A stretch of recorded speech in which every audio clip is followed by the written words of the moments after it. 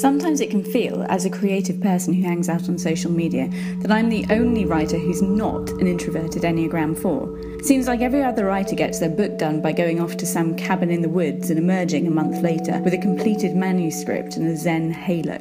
If I went into a cabin in the woods for a month, I'd come out completely deranged. I need people. What helps me most as a writer is connecting with others who write.